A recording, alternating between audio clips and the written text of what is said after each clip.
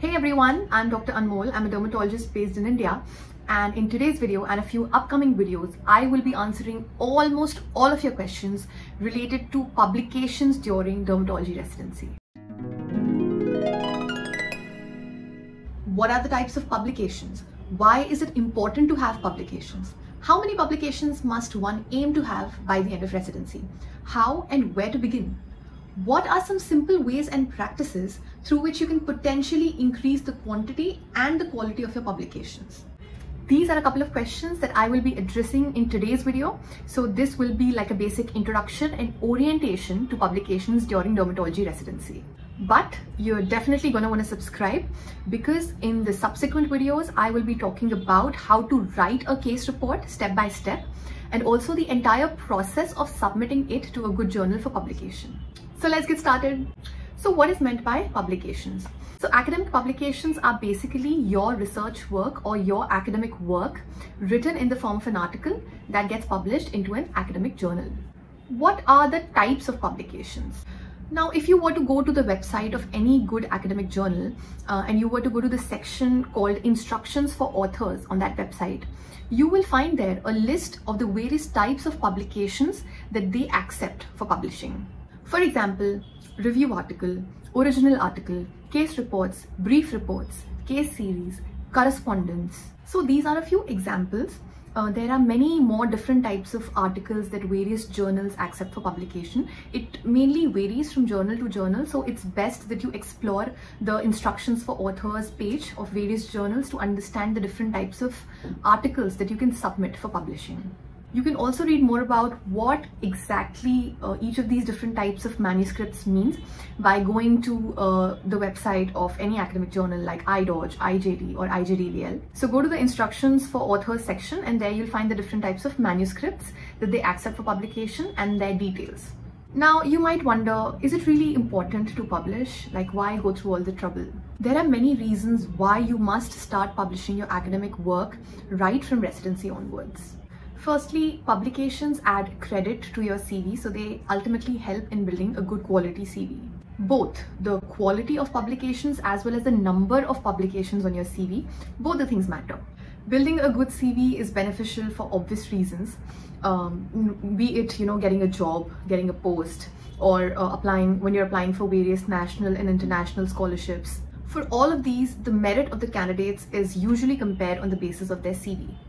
Secondly, writing an academic paper by yourself is a very interesting and a very nice way to get a complete and a thorough knowledge about any particular topic, because it requires you to review all of the current literature, right? Also, through your paper, you are contributing to the literature and the knowledge of many others as well.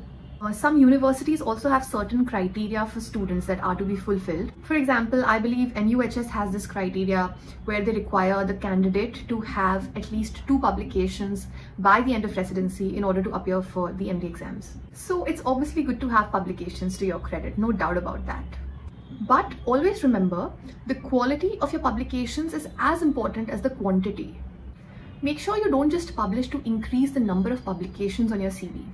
So before you start working on any academic paper, be it a simple case report or a research study for an original article, make sure that you always review the current literature properly. You always do your due diligence and study very well what is already known about the topic, so that you don't end up doing similar work that has already been published multiple times before. So in order for your paper or your research article to be good quality and for ultimately for it to be accepted by a good quality journal, you need to make sure that your work is in some way unique and is contributing to the already existing gaps in the current literature related to that topic. So always, before you start working on a study or a case report for that matter, ask your seniors, take the opinion of your seniors, and also study the current literature about that particular topic to understand that in what way are you going to contribute to the already existing literature. So I hope you guys understand what I mean by quality of publication. Number 1, unique, novel, or adding to the pre-existing literature in some way. The second criteria for a quality publication would be one that is published in a good indexed journal with a good impact factor, and preferably not a paid journal. So always remember, quality is as important as quantity.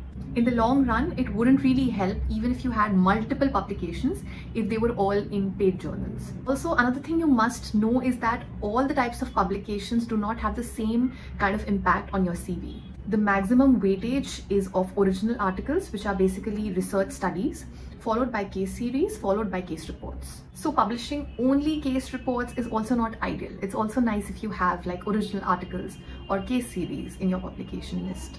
Having said that, however, case reports are actually the best way to start publishing as a resident.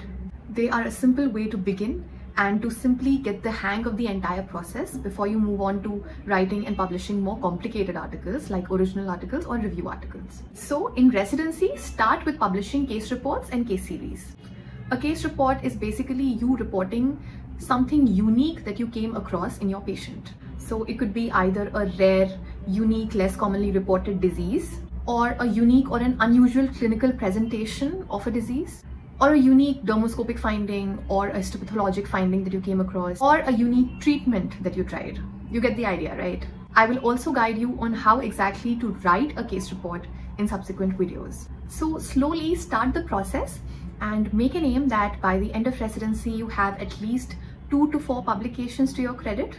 Doable, right? Now I have the best segment, which is a couple of tips for you in order to publish more during residency. How would you know if a case is to be reported? How would you know if a case is unique or interesting? So as a newly joined resident, I agree that it is slightly difficult. It is usually something that comes with a little more experience, but there are definitely certain practices that you can follow during your residency that will increase your chances of coming across these unusual or interesting cases. So how can you as a resident increase your chances of coming across a unique or an interesting case or finding? Number 1, knowledge of the current literature. The more you read, the more knowledge you have about what is already known about a particular disease or a topic. Only once you know enough about what is already known will you be able to spot the anomalies or the unusual findings, right? So try to read more right from the first year of your residency, be it from the textbooks or from the articles.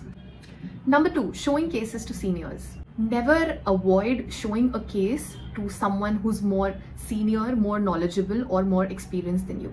They will be able to observe things and spot things that you might not be able to, and then they'll be able to guide you accordingly about the unusual or the interesting findings. They will be able to recognize it better when a case is unique in some way. Of course, if something is fairly obvious and simple, you not need to discuss it. But all I'm saying is that never hesitate in asking questions or discussing cases with your seniors. Number 3, key observation. Never be in a rush when you're seeing a patient. Obviously, we'll tend to miss so many findings if we see patients when we're in a rush. Pay attention to the details. Examine all there is to be examined. Don't just pay attention to what the patient is showing you. See the patient as a whole and develop the habit of seeing the subtle signs.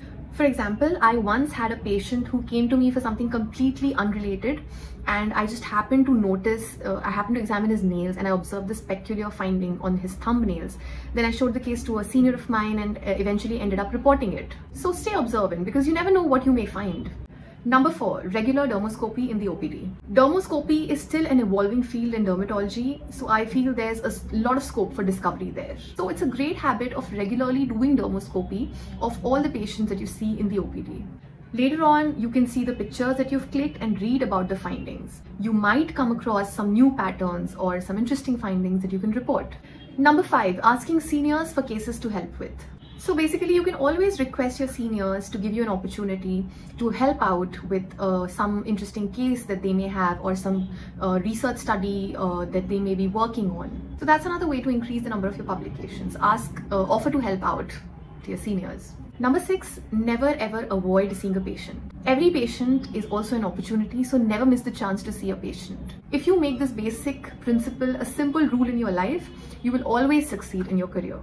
And number 7, make it a habit to follow up on your patients that you've seen as much as you can. It's very important for learning, and trust me, developing this habit will eventually help you in increasing the number of your publications as well. So these are some simple tips to publish more during residency and are key in not just getting good cases to publish, but also for good learning as a clinician.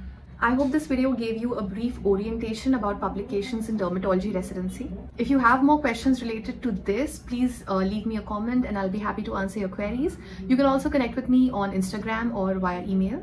If you like my content, you can show your support by liking the video, sharing it with your friends, or subscribing to my channel if you haven't already. Thanks for watching. I'll see you in the next one.